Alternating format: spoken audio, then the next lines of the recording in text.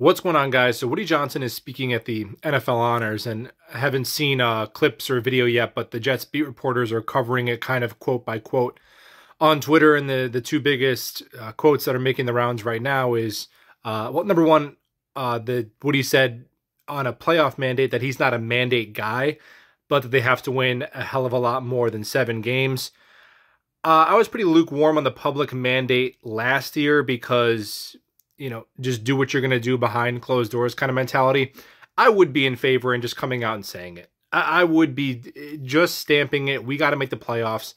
And that's what people's jobs are on the line for. Because otherwise, what else are we doing? Truly. And the second part was when he was asked on, what's the priority in the offseason and why did this season kind of fall off the rails? And he said, we need a backup quarterback. We didn't have one last year. And, okay.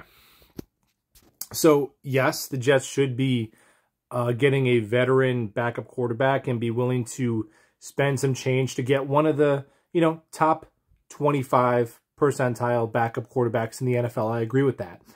But I think what just kind of rubs me the wrong way with this and with Woody and the Jets brass is they always bring it back to quarterback, and I get it. Aaron Rodgers goes down. Your Super Bowl chances go out the window. We don't need to talk about the difference between a Hall of Fame quarterback and backup quarterbacks. I get that. But the same thing when Woody took to the podium last year, he said, we have everything in place. We just need a quarterback. And it just makes me feel like the men in charge are very blind to the other issues on this team. Okay. And I'm not a Zach Wilson truther. And God, it's so, you have to either say he's going to be the next Steve Young or say he's a CFL quarterback. I'm going to tell you he's a backup quarterback. Okay.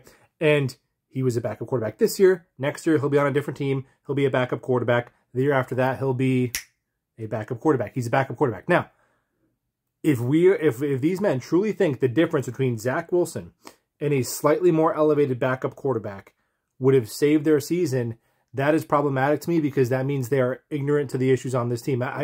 Again, any quarterback in the league on earth would be better than Zach Wilson. Yeah, no, not true. There were 2 guys on the roster who were worse than him last year, in Simeon and in Boyle. So some of the names that I saw being thrown out there last year, if we had this guy, if we had Colt McCoy, like, no. I'm sorry, Colt McCoy behind Max Mitchell at guard and Billy Turner at right tackle, throwing to Alan Lazard and a couple of undrafted guys with Nate Hackett cooking, wouldn't have fixed your offense last year. It just wouldn't have. Aaron Rodgers, could he have pulled a rabbit out of a hat? Sure. So maybe I should just look at the positive and understand that they are recognizing that backup quarterback is a need. I get that, but I just hope that they understand that this offensive line needs 3 new starters, and they need to seriously invest in a difference-making playmaker to complement Garrett Wilson if this team is serious about making a deep playoff run. If you look at the teams that were left standing, these Final Four teams, man, it's a lot deeper than the backup quarterback on offense.